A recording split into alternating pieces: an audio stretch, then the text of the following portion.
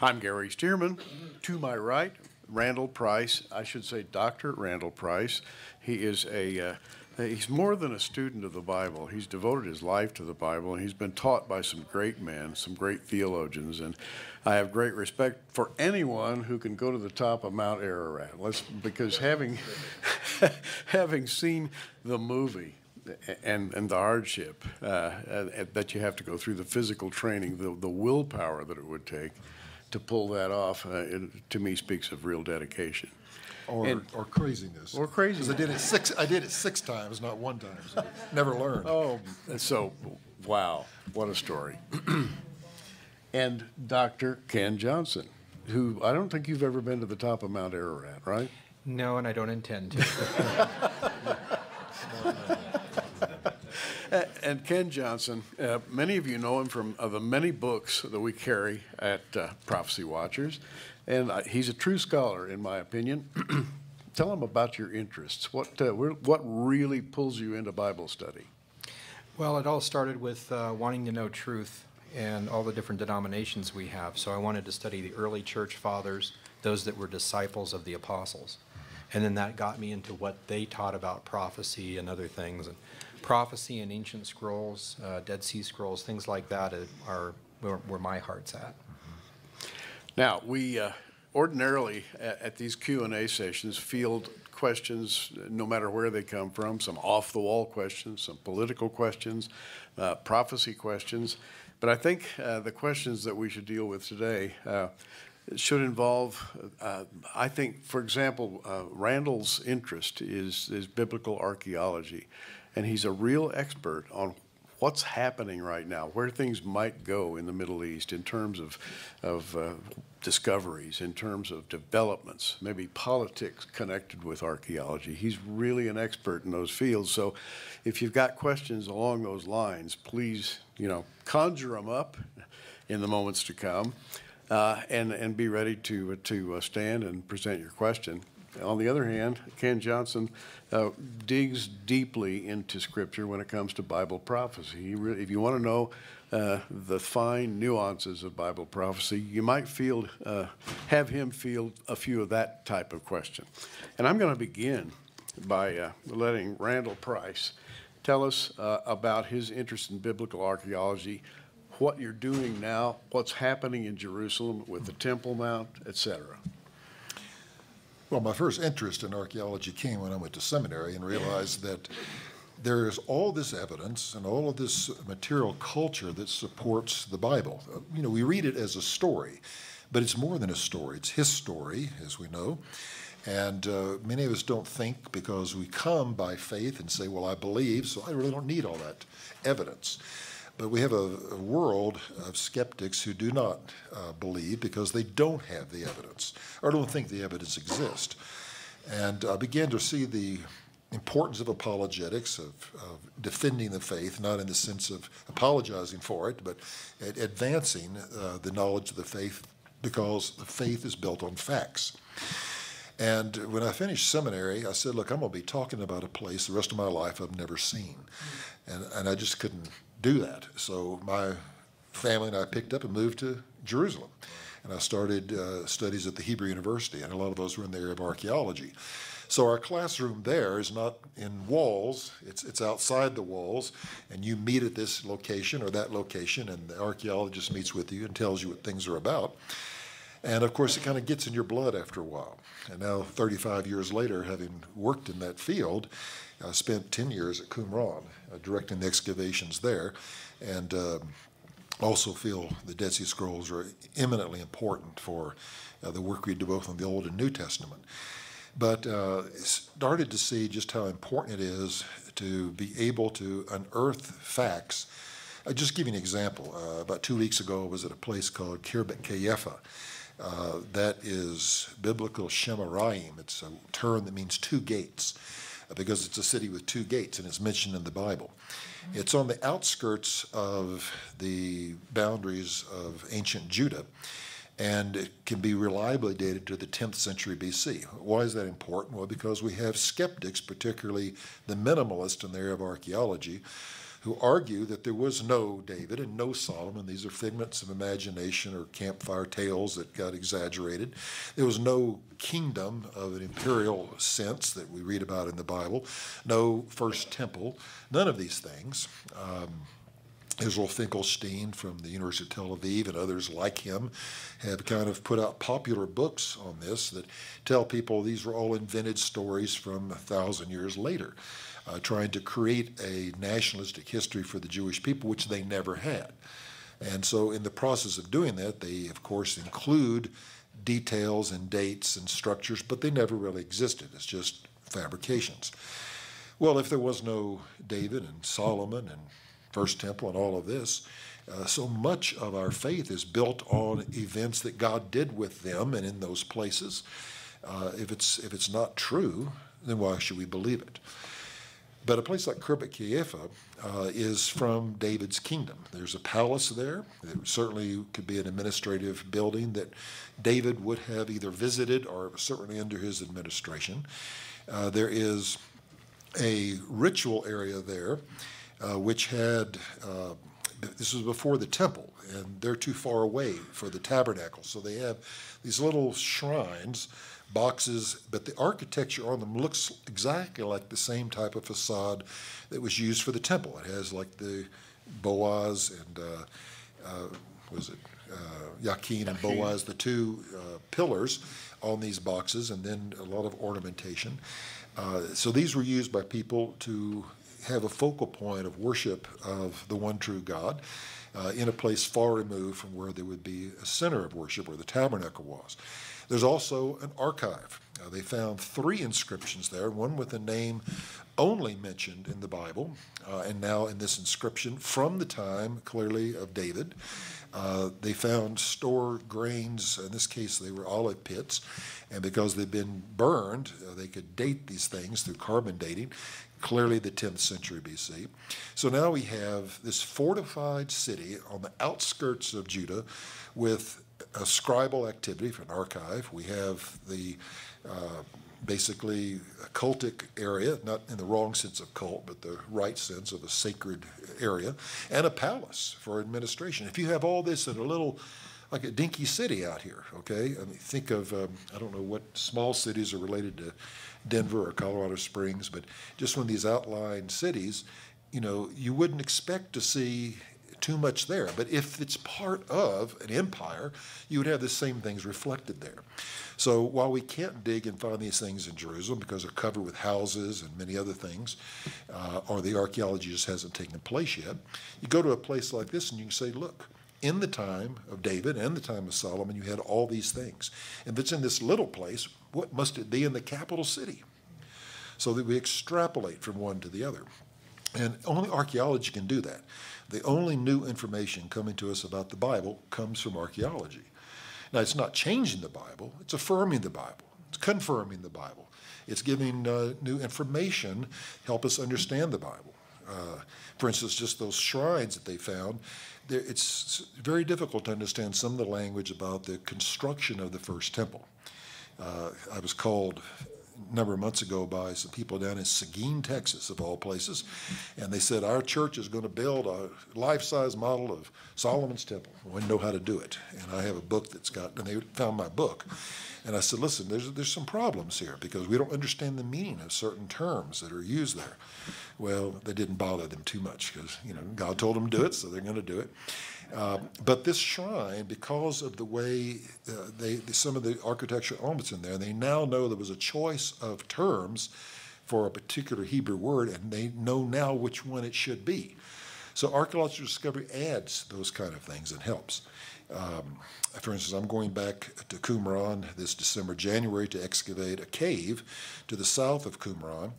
If you think about this cave, from the entrance to the cave, you can see the entire Qumran plateau. And this is where this priestly community, as I interpret it, was that left to us the Dead Sea Scrolls. They didn't write them. They wrote sectarian literature, which is very important, but they preserved copies of the Bible, the oldest we have, and copied those and preserved them.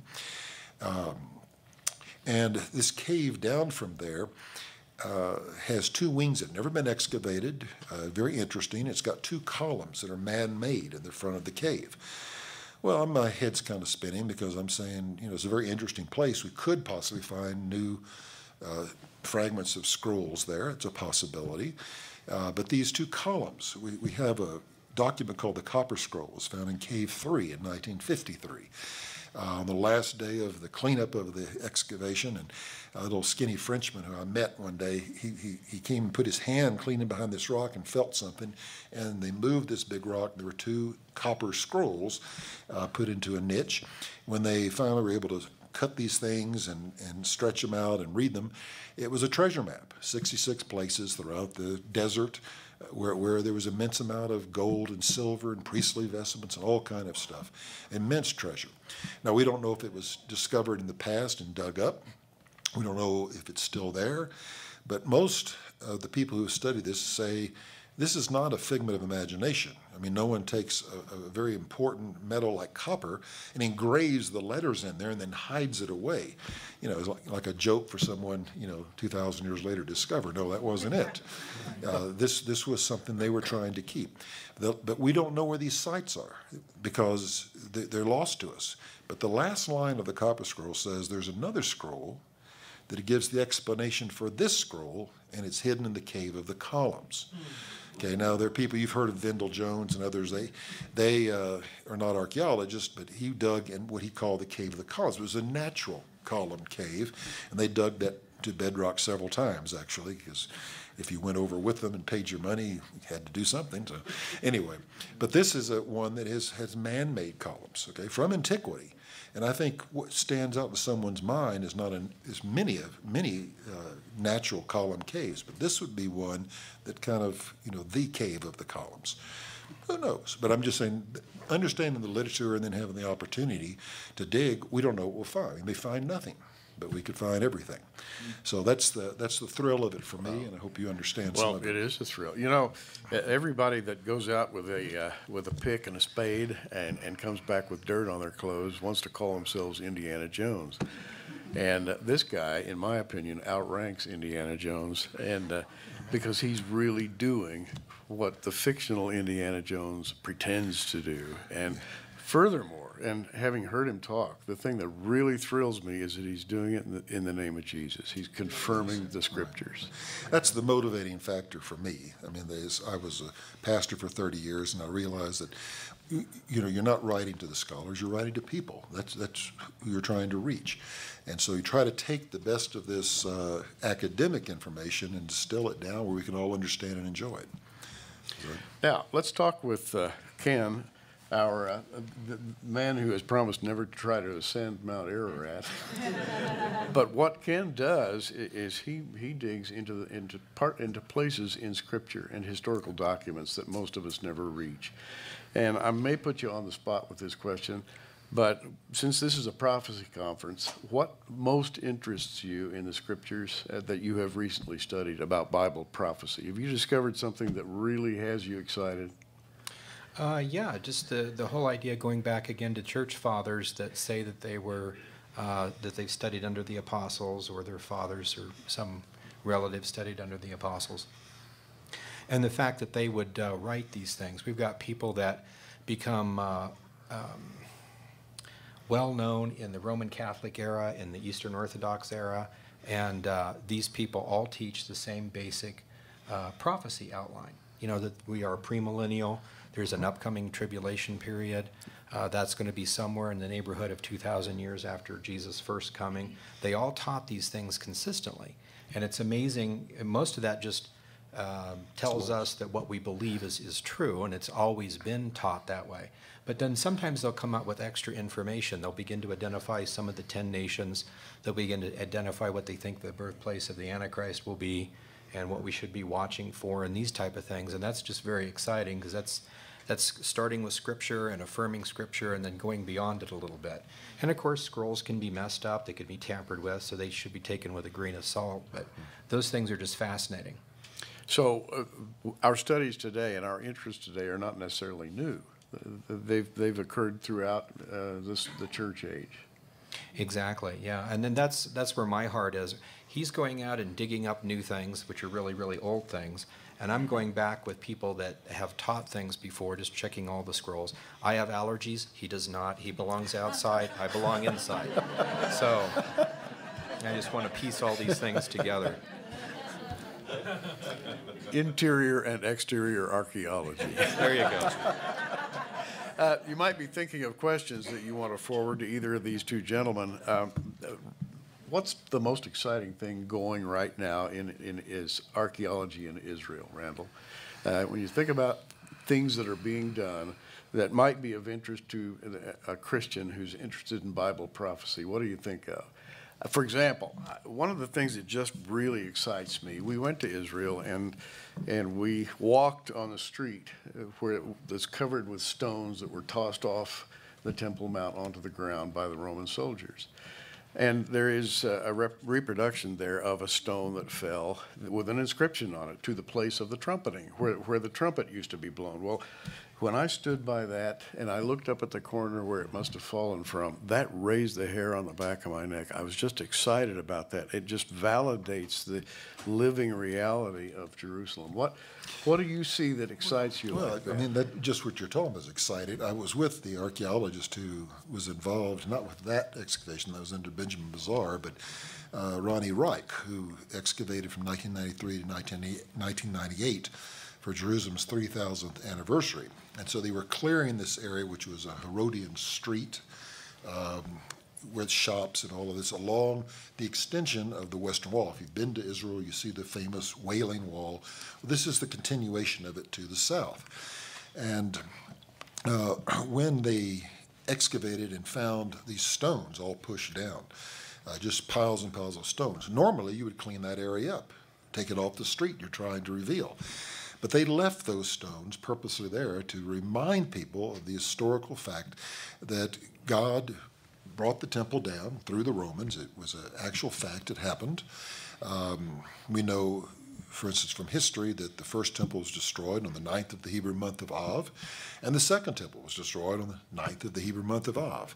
And there's other things in Israel's history, Beitar and Gamla and all these other things fell on the same time. So they don't say that it's coincidence. They say God was involved. He orchestrated this. So it's clearly was done in God's time. Well, when you see that pile of stones, you have to ask the question, what are they there for? Who caused the destruction of the temple? And I was in a class, I remember, at Hebrew University, and we had an Orthodox professor, Isaiah Goffney, and he was talking, and we were students going through all these issues because we know from Josephus the Romans didn't intend to destroy the temple. They wanted to preserve it and use that as a basis for when they had the Jews under control, gradually giving them that back. It was a very well-known building, a very elegant building. They weren't in the job of demolition. But it nevertheless happened. They think soldiers got upset for the long siege that they'd had, or some of the curtains caught on fire, and the rocks, which are made of limestone, when it's heated up, it goes like popcorn, just pops. And so it just got out of control. And so students said, what is the real answer? Why did this happen? And he said, I don't know, maybe Jesus was right. Now, he was saying that flippantly, okay, to say who really knows. But he was right. I mean, why are those stones there? They're there because Jesus said not one stone would be left upon another, would not be thrown down. And there would be a destruction of the city and your children within you because you did not recognize the time of your visitation. Now, let me ask a quick question because it fits right in here. A lot of people are saying, well, Jesus' prophecy was not fulfilled because there are still stones up there. There's still a big platform and so forth. Mm-hmm.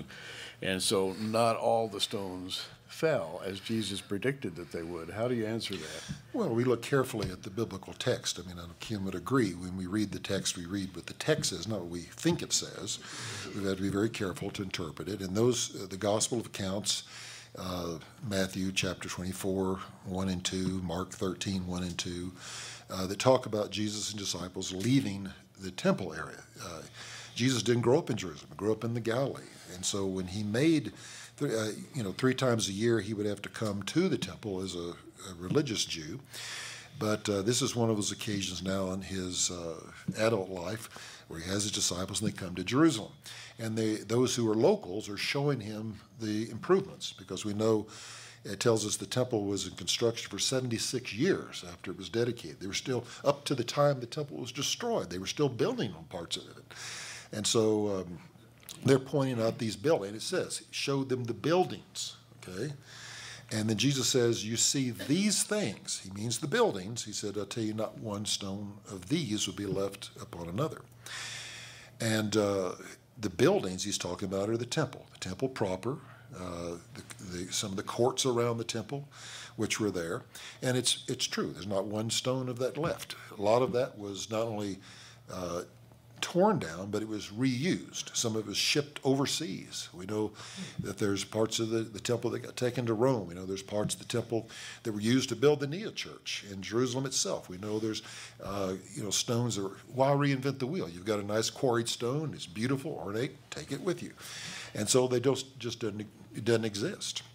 We know that the Romans in the 2nd century built the Temple of Jupiter right on top of that spot. So, they would have removed even more. And when the Jewish revolt took place, the second one, we have Hadrian commanding his general Tenius Rufus to plow the Temple Mount under with salt. And he doesn't mean the entire area, he means the place where the temple stood. So we shouldn't expect to find those, just as Jesus said. But the other things, the retaining walls, the foundation stones, these are not buildings, okay? They may be structures, but they're not buildings. And the fact is, they're there. Okay, we have stones that are 400 to 600 tons forming some of those foundation stones in the foundation. And those walls, for the most part, still exist. By contrast, and this is something interesting because Robert Cornuke and some others have made the point that perhaps a Roman fort of 36 acres occupied the top of the Temple Mount rather than the small area that many scholars will say. I have to point out that Josephus tells us the Romans destroyed the entire Antonia fortress and dug up its foundations in 7 days. So that'd be pretty difficult to do if it was that large a structure. And the fact is the Roman forts he uses as a model come from the 2nd century AD and later. They weren't the model that was used by Herod in construction of this fort. Fascinating. I could listen to Randall talk for hours. I'm going to go back to Ken for a minute, and I want to ask Ken, what is the most exciting thing you're working on currently in terms of development of your understanding? When you and I talked, we talked at one point about a prophecy that actually laid out dates coming up to the present time, and which are not, the prophecies are not recognized normally, and you've even made a DVD about it, about prophecies that aren't commonly spoken of, that bring us up into the 20th century. Let's talk about some of those things you found.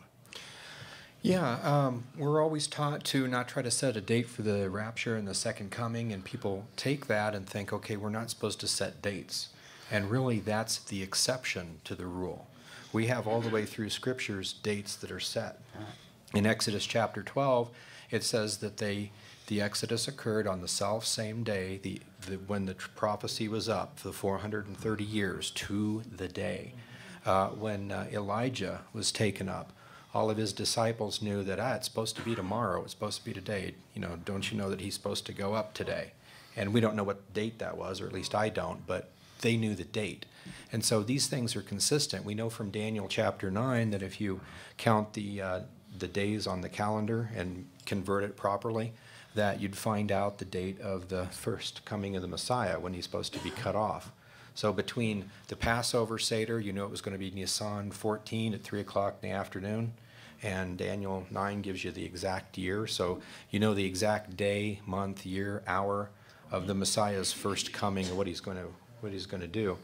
And they're kind of encoded in Daniel, but you take the same basic calendar structure and you go forward, and Israel was supposed to come back on May 14th, 1948, and they did, by decree. They were supposed to take back the Temple Mount, but for some reason not build a temple. And that was supposed to take place on June 7th, 1967, and it did. And so there's several things like that, and I don't want to try to speculate on future things, but that's just amazing, because somebody could go back and say, well, 32, 40, 50 AD, that's so far back, who knows? You can look up any newspaper and any book in any library about 1948 and 1967. So those are very, very important things for us to know in the idea of preaching the gospel, showing Bible prophecy.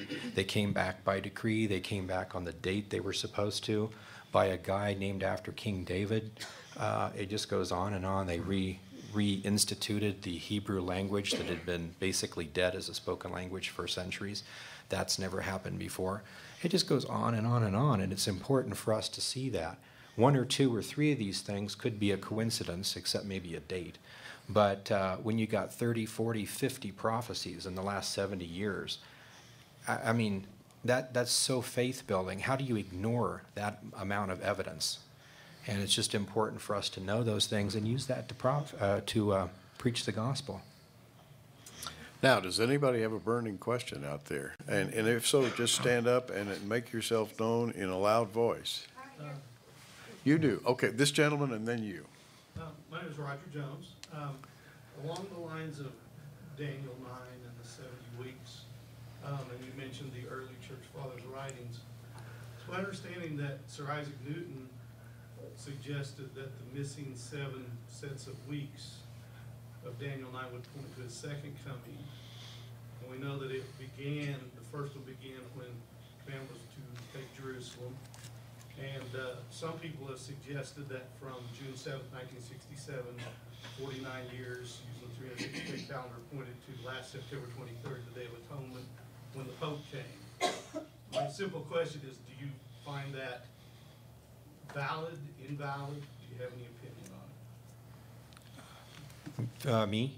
Yes. Yeah, okay. Oh, yeah, that's yours.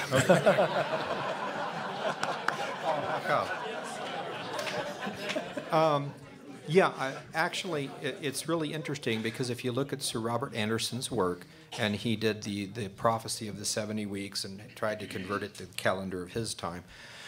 If you go further back in church history, there was a guy in church history that wrote a book called On the Prophecy of Weeks, and he told how to convert the dates on their calendar, their ancient Roman calendar. So Sir Robert Anderson got it from one of the church fathers, who got it from one of the disciples of the apostles. So you can see it tracing back, and it's the same basic math, the same basic calendar structure.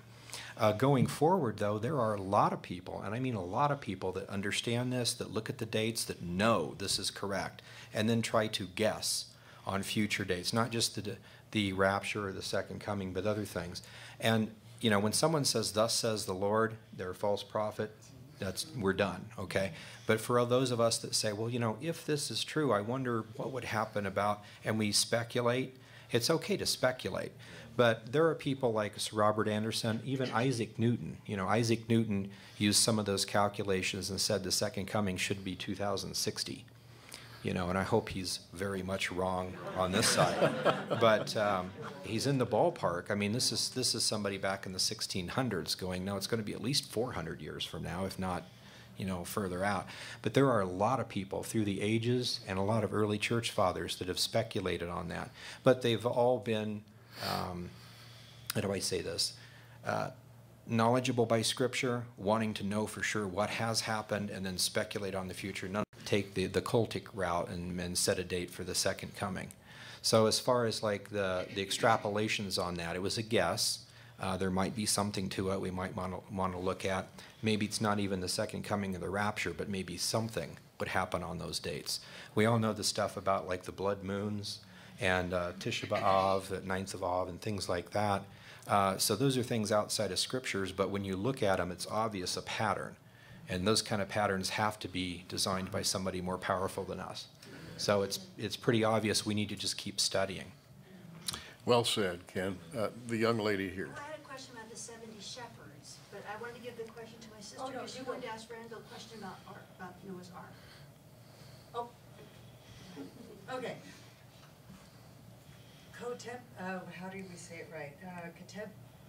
Gobekli Tepe? Thank Gobekli you. Tepe. Yeah. What is your opinion on that, in the sense it's been suggested that that might have been the first village built with Noah's Ark? You must know. Yeah, if not a village, certainly the first worship site. And Göbekli Tepe it's a site that was excavated in a village near Şanlıurfa in southeastern Turkey. It is very strange. I mean, there's monoliths, just monoliths all over the place in circles. They call it like an ancient Stonehenge, but they're dating it 12,000 years ago. Now, I don't think the world's that old, but that's my, creationist belief. But it's at the very beginning. And what's interesting in this site, it's clearly a worship site, and it was buried, intentionally buried. I mean, you have all these standing monoliths, and yet it was all covered over and left intact like that. May I ask a question? How do you know that it was intentionally buried rather than something just coming in and covering it? Because it's not a natural fill. What Okay. they filled it in, they brought back fill and they put it in. You would have knocked things over. I mean, if it just happened by the process of erosion or something else, it wouldn't be standing intact as it is. And some of these are smaller and some are larger, but they're all there. And I'm reading, of course, the report from the archaeologists, so that's what they're telling me. But here's the fascinating thing. Most all of these standing stones, these big, large monolithic stones, have animals carved in them. Lots of animals. Some of them are animals that we don't even have around today, but it's just, this menagerie of animals in there.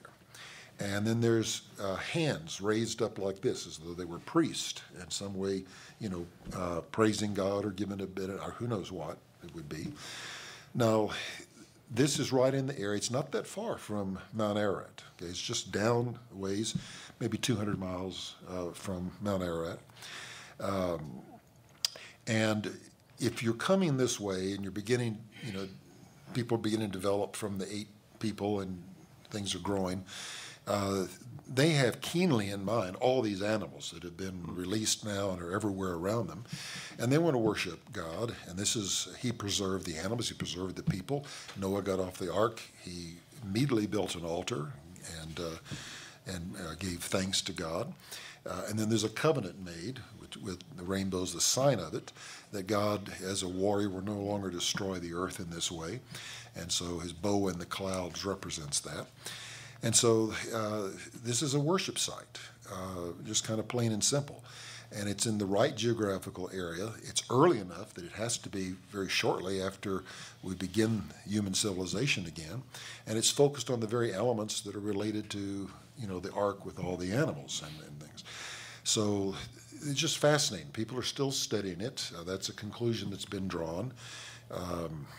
I've got a handbook on biblical archaeology coming out this fall with Zondervan, and I've written about this in that book. It's how I happen to know a little bit about it because I've had to read up on it.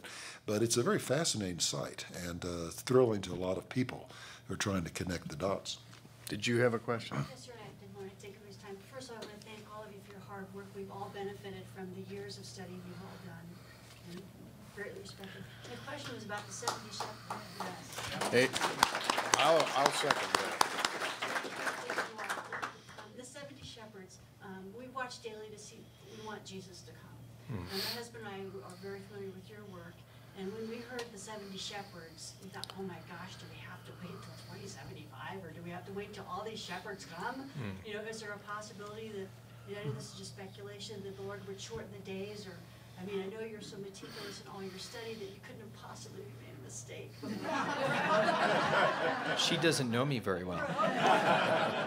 Because we're just hoping against hope, So is that hard and fast? What do you think about the 70 shepherds and the timeline? Okay. Yeah. It's always possible that the scripture says the days will be shortened. It's always possible we could miscalculate things. And like I said, like we were talking about a while ago, we want to speculate, but we don't want to say, thus says the Lord. She's talking about a prophecy of 70 shepherds out of the book of Enoch, and it seems to indicate from the time that Israel would return as a nation to the time of the return of the Messiah, there would be so many shepherds or so many leaders in Israel. And the thing was that the prophecy was really cryptic. It said that there would be 23 leaders in 58 circles. I think I got the numbers right. And you're thinking, what in the world does that mean? But the ancient ones were kings, and they became a king, and they stayed a king until they either abdicated or died or gave it to their son or whatever.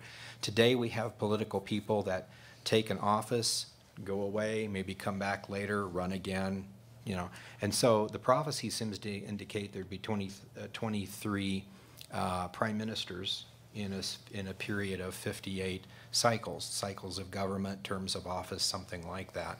And so looking at that thing, we could be about halfway through the area, and that kind of fits with the prophecy of Micah with the 7 shepherds. It's kind of interesting too. There's going to be, between the second return of Israel and the second return of the Messiah, there were supposed to be 8 wars between Israel and Syria, where they take Syrian land, and we've had 4 of those.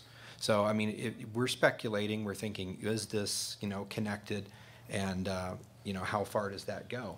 And in each one of these cases, we're not talking about a number of years. We're talking about prime ministers. And God forbid, a prime minister can get killed or assassinated 5 minutes after they're elected. You know, so you can't really put a number on those things. There's a lot of other prophecies. There's several wars that Israel is supposed to go through before the second coming, and of course we go 7 years back in a pre-trib rapture and those type of things. But everything all together, I don't think we have a whole lot of time left. I think it is getting short. I wouldn't necessarily say this year, and I definitely wouldn't say 500 years from now. It just seems like it's got to be relatively quick. I'd like to ask both of you a question. I have my Bible open here to Daniel 9 and verse 27 concerning the Antichrist. He shall confirm the covenant with many for 1 week, and in the midst of the week he shall cause sacrifice and oblation to cease. I'm sure everybody in this room is familiar with that phrase. This is referring to a man called the Prince that shall come in the preceding verse. And Daniel says, the people of the prince that shall come shall destroy the city and the sanctuary. We were talking about that just a minute ago, the destruction of the city and the sanctuary. And the people that did it, Randall, and I'm sure you know about Vespasian and his son Titus and all the work that they did, they were the Romans. This would suggest a Roman descendant to be the coming prince, the Antichrist. And yet there's a lot of controversy about that today, and I'd like both of you to comment on what you think about this coming prince. You want to go first? You want me to? I'll let you go first. Okay. All right. Well, you know, first, it's been pointed out to me by people who understand the Roman world that it wasn't just simply in Rome. They had their 1 feet of the statue that we see in Daniel's vision. The final empire would be in the Middle East, where Rome had conquered. Another would be, you know, in shall we say, in this case, the European arena. And since something like the United States was planted by a European entity, that United States would have that kind of identification as well. So there's really then this Antichrist figure could come from a large area of people. To me, one of the more important things is that he comes from the Gentile world. We've had different interpreters through history want to make the Antichrist Jewish, and that's been very popular. Even the founder of the school I teach at, Jerry Falwell, got in trouble for saying the Antichrist is Jewish and he's alive today. And so he had to defend that, and then the B'nai B'rith and the Jewish Federation, others jumped on him for anti-Semitism, because all of a sudden if you're saying the Antichrist is Jewish, you know, he's the guy with the horns and whatever, so now all of a sudden Jews are put in the same boat. It's not what he meant, and I think it's a possibility that the second beast, who is considered the lieutenant of the Antichrist, could be Jewish because he acts as a prophet. He does things that are embodying some of the previous prophets. But don't know. But I do know that the Antichrist, the first beast, is a Gentile. And this is still the times of the Gentiles, according to Luke chapter 21 and verse 24. And Jerusalem will be trodden down by the Gentiles until the time of the Gentiles is completed or fulfilled. And it's interesting, Jerusalem is right now still trodden down by Gentiles, the Muslim faction, because remember, Jerusalem was only the old city in that time when that's spoken of, not the large city we see today. So the Temple Mount in particular is what is being spoken of, and that's under the control, yes, of the sovereignty of Israel, but they can't express their sovereignty there. That's why we have the conflict. So it only makes sense that someone who would be the ruler of the world in the times of the Gentiles would be a Gentile. And when we go to Daniel 11, we see a lot of traits about him. One is said he won't honor the God of his fathers. And in the text, the term, I think, refers not the gods, it's more like gods of his father. It's Elohim, it's plural. Sometimes we translate that singular refers to the God of Israel because he's a triunity, and we see that in that expression. But here, it's used in a pagan sense, so it's the gods of his fathers. But he doesn't regard them because he's a military figure. He's only interested in a god of fortresses, someone who can make him, until Satan comes and then gives him authority and works through him to do certain things that, in fact, are more satanic and then desire the worship of the world, not just as a means of controlling people, because he wants that approbation. So I think a Gentile is what is spoken of here. Now, I'll leave it to Ken to explain more about the other aspects. Okay. Yeah, I think it's interesting when you look at it. We have the debate on whether he's a Jew, whether he's a Gentile, whether he's a Muslim, whether he's a Christian. One of the church fathers says that he will claim to be Jewish. And of course, he'll claim to love Israel. And that makes sense. He's going to claim a lot of things. And I think it's one thing that's interesting. If I was to go over to a Muslim country and say, well, by descent, I'm Jewish, but I worship Allah, they probably wouldn't care. You know, and so it depends on what kind of group we're in. You could claim to be I'm an American, but I'm also Danish. You know, I might be Jewish, I might be this, I might be that. So it is interesting. It does say that he is the king of the north. He seems to be the one who's controlling things from the north. That's led a lot of us to believe that he might be the leader of a country north of Israel, which might be Syria. I don't know how you could be a leader of Syria and not be Muslim. But then again, in Daniel 11, it talks about the fact that when he comes, he will have his own New Agey type religion, not the God of his fathers. He worships the God of forces or fortresses and does other things. He worships him with gold, silver, and precious stones. That would be forbidden in Islam, be forbidden in most Christian and Jewish circles too. And so there's a lot of difference between that. He's going to be demonically inspired. So we're going to see miracles, false miracles, all sorts of things. Somehow he's going to pull all that together, though. And I think it's interesting how we're looking for, even in nominal Christian circles, you're looking for the second coming of Jesus, whether that's a reincarnation or whatever, you know. And then the Muslims are looking for the Mahdi. The Jews are looking for a first coming of a Messiah, you know.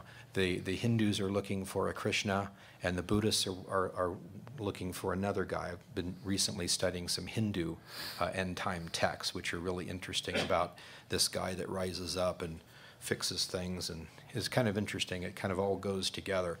So he's going to come on the scene and say, I'm Jewish, I'm Christian, I'm Buddhist, I'm Hindu, I'm Muslim, and I'm it, you know. And you guys were all slightly right, but you were all slightly wrong. Let me explain how it works. You know, and you're going to go, I don't know. But then he's going to call fire down from heaven. And he's going to do this, and he's going to do that. And you're going to say, because, you know, we'll be gone. So the other people are going to say, well, how could he do this unless he's telling the truth? I must be wrong. And he's going to pull it all together in this one world religion, one world government type situation. So I think we can get off sometimes by saying he's got to be a Muslim Antichrist, a Jewish Antichrist. Well, yeah, he's all of those. He's going to claim to be all of those, and yet he's really none of those. You know, I like the "we'll be gone" part. Yeah, me too. That part I really like. I see Randall is searching his well-thumbed Bible here, and he's going to come up with a gem momentarily. And Yeah, well, it's Deuteronomy 13, but where it talks about the test of of a prophet, whether he's true or false. And one is, of course, for a true prophet, he has to be able to do something in a near prophecy that confirms the far prophecy he's spoken of. Right. And so if he says something in the name of the Lord, it doesn't come true, don't believe him. But then it goes on to say, but what if he does something and it does come true? But he's not speaking according to this word. Don't believe him. Now, why is he being able to do it? It says, the Lord your God is putting you to the test to see whether you'll trust him and his word and not experiences. Mm-hmm. Okay, so the fact is that God allows those things to happen, and we need to be settled in the scriptures and have our senses trained to discern good and evil, so when something like this happens, we aren't led astray. Because, you know, so that's the message that'll be for the last time, too. Gentleman back here, or the lady behind him. We haven't, yes. What do you make of the drawing on the cornerstone of the Dome of the Rock? How do you think it got there, and how did the Muslims explain that? Well, they say the same thing others do. They say it's a picture of Satan. And what it is, these stones that were taken were slabs that where they were cut. The two facing pieces could be spread out and make a design. So throughout the Dome of the Rock, you have these marble slabs with these various figures. But this one particular one on the Dome of the Rock looks like a head with horns, and it's been pointed out to me by Muslim guides that that's Satan. You know, so they think the same thing. They also say there's a picture of Jesus inside the Dome of the Rock on the wall. I was shown it. Can't really quite make it out, but, you know, so that kind of thing. I don't want to make too much of that. I'll tell you, it's interesting. One of the photographers at the Dome of the Rock gave me his card. I asked him before I could get in there too often to go in there and take pictures for me. So he gave me his card. And it says, the Doom of the Rock. That's the way he says it. That's the way he wrote it. He meant the Dome of the Rock. He said Doom of the Rock. And I said, yes, you know. And wow. So maybe they don't understand about Satan on the front of it, but we do. And we know that building certainly is for satanic purposes, not for godly ones. So He was carrying a prophecy, and he didn't even know it. This gentleman, if you will. Gary, can I ask two questions or just one? That's one question. It's for Randall. Randall, obviously today Israel is superior in terms of technology, intelligence, and in other areas. But with your research, at the times that you research, in what ways were Israel superior in their technology or their construction or architecture? And the second, I'll let you know. you mean in the past? Yeah, in the past, everything that you research. Well, not so much. I would say when we look at the great civilizations emerge in a period we call the Middle Bronze period, and Israel emerges in the Iron Age, actually the Late Bronze Age, and then comes into the Iron Age, which for most of it's around 3000 BC, and then we're talking about somewhere around 1500 BC, and then we're talking about 1200s BC when they're settling in the land. And you look at the pottery of Israel, it's so plain, it's so simple, it's so unadorned. Now, that could be the fact that they don't want to do images because the Torah says not to do that. But all the cultures around them are amazingly developed cultures. They have megalithic structures. They have these wonderful ornate pottery. They even have, weapons of bronze, which Israel doesn't yet have. They have to confiscate them, but they're not making their own. And then later they have iron when Israel still has bronze. They tend to be behind. And that's why God gives the constant warnings, said, don't look at all these cultures and everything. I'm giving you laws that make you distinct from them. Don't do what they do. Because the tendency is, my crops aren't doing so good. Well, my neighbor's crops are doing good. Why? He says, well, Baal and the cycle of fertility here. And if you just give a little statue in your house for Baal, you'll get, maybe I should do that. So that's called syncretism. So I worship God, but on the side, just to play the bets, I'll worship this other God too. And so he says, don't look at how they're prospering, what's going on with them. And I think it's the same there. As David one time said, he said, it's, I think Psalm 73, but I could be wrong, but it's, you know, he said, I looked at the prosperity of the wicked. I saw that they're fat and they're never in trouble like other men. And he said, you know, I almost lost it, you know, my own faith. He said, how come they have everything? He said, until I came into the sanctuary of God, and then I perceived their end. And he said, let me tell you the difference. They're going to grow up, get big, and then they're going to blow away forever. Whereas the righteous starts small and develops, but he's going to be around forever. And so that was the contrast. And I think God didn't prosper Israel in that way. They had God. They had spiritual prosperity. So the material prosperity didn't come. Today, I think it's a different situation. I think because of the diaspora and Jews having to, they couldn't work in the guilds and all the places they were in. They were confined. They became money lenders. That's one reason they get the reputation of being so involved with money. The other was professional work. Doctors, lawyers, studies, and things like this would give them an edge, you know, to propel them into the world they couldn't enter. And so they have a disproportionate number of intelligent people, Nobel Prize winners, you know, scientists, scholars, and that's the result. And as they've come out from the nations, this intelligentsia has come and focused in this small place, Israel, and they have per capita more of this than other people. That's why we have so many achievements and things coming from there. I'd like to ask Ken a question, and we're coming close to the end of our time. Ken, what are you working on right now that's got you really excited? What's your latest project? Well, next month I'm coming out with a book on the Constitution, the Founding Fathers and the Bible, and just showing how we have and always have had inalienable rights, starting from the pre-flood world and then going forward. And I just think that would help us understand that we need to stand up and be Christians and explain to the government that they need to follow our direction. And if enough of us do that, that's exactly what will happen. You know, but, Amen. so I'm also interested in doing some work on making it easy to witness to Muslims through using the Quran and things like that. Later on, I want to do some more translations of some of the early church fathers' works, which I think are really helpful in understanding. And we'll be waiting for those books. Yeah. Randall, what project are you excited about? Well, a number of us. I've already mentioned the excavation at the cave in Qumran this December, January. I didn't want to mention a time related to our next Noah's Ark expedition because it could compromise what we're doing. Let me just say it could be soon, and we're hoping for good results from that. I'm also writing a book right now with Gordon Franz. I think you know Gordon. Yes. And the book is called Setting the Record Straight, Answering Archaeology's Curious Claims. Every time I'm in a conference like this, people ask me about, well, this guy says this and this guy says that, and it's usually pastors or laymen and people who are very concerned about you know, wanting to get to the truth of the Bible, and so they have someone who thinks has solved the problem for them. But it's not always done in a correct and accurate way, and the problem is then, you know, the result is good, but the way you got there is wrong, and we really can't advance truth by error. So it's almost finished. We've got at least 7 chapters on Noah's Ark. So many things out there. But we're covering the whole gambit of people who have written, fill the internet with information, a lot of people you know.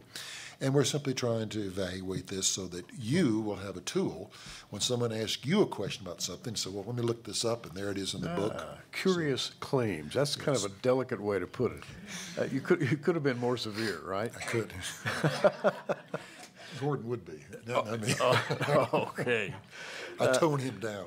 All right, we are right down to the end. Do we have a really good closing question? Somebody out there saying, I wish someone had stood up and asked this one. All right, stand up. Okay, this is for Randall. Does your archaeology study support or go against pre-Adamic eras, spaces? Well, you know, I'm an archaeologist, not a paleontologist, which normally deals with fossil man and things like that.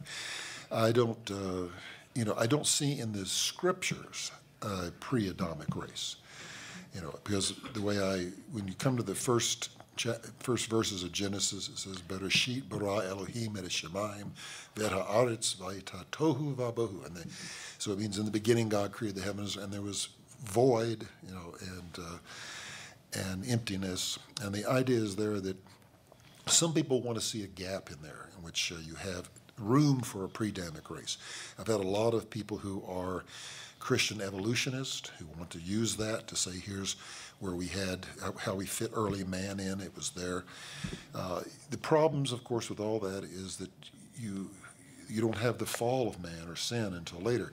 And that is where death comes. And if you have death before all of that, how do you explain what caused that death when the wages of sin is death? So these are some of the theological issues we have to grapple with. So, but nothing archaeologically that I know. You know, there may be people who work in more crypto-archaeological circles and would have those answers, but I've seen nothing that supports it. Thank you very much, both of you. Two giants in the world of biblical exposition, and I have a great deal of respect for Ken and for Randall, and pray for them, by the way. Pray for Randall. I would ask you, because he's got some projects, which he mentioned a minute ago, that he really can't talk about because the details have to be worked out sort of behind the scenes. I'm sure he would covet your prayers that his project would go forward. And so when you think of him, then just pray, because the things that he is looking at could be extremely important. And I will just leave it at that, unless you have something to add. No, just like Ken, we're servants of the Lord. Wherever he leads, we follow, and we try to do what he compels us to do, and leave the results up to him. So, Amen. Amen. Thank you all for coming. Lord bless you.